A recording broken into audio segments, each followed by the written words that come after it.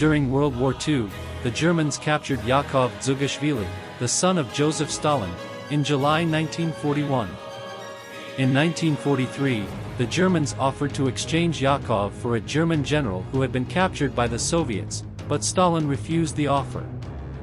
Yakov was subjected to harsh treatment by the Germans and attempted several escapes before being shot and killed by German guards in April 1943. The circumstances of his death remain controversial, with some sources suggesting he may have committed suicide.